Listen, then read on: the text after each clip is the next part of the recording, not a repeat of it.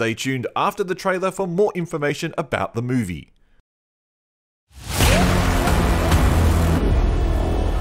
你现在立马熄火，下车，拦住他！九龙岗一直藏在边境的深山里面。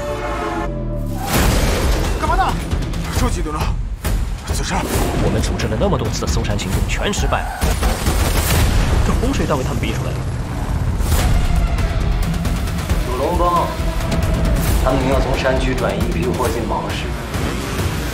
给8077下个死命令，1个小时后出发。刚刚接到总部通知，岩龙水库会在4个小时以后泄洪。4个小时之内必须完成任务。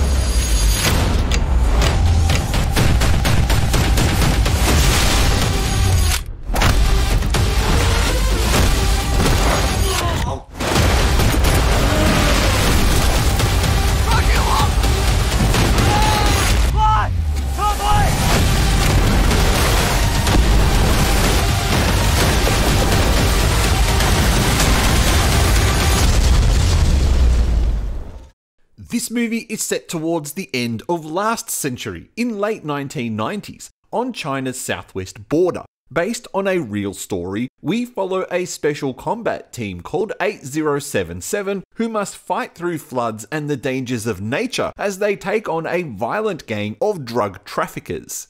This movie is currently scheduled for release on Chinese web streaming services. And interestingly, for a web movie, Herman Yau is the director. Hong Kong movie fans should know Herman quite well, a 25-year movie directing veteran responsible for gory Cat 3 movies like Ebola Syndrome and The Untold Story, the first 6 movies in the troublesome Night Horror series, as well as more recent hits such as Shockwave 1 and 2 and the recently released Death Notice.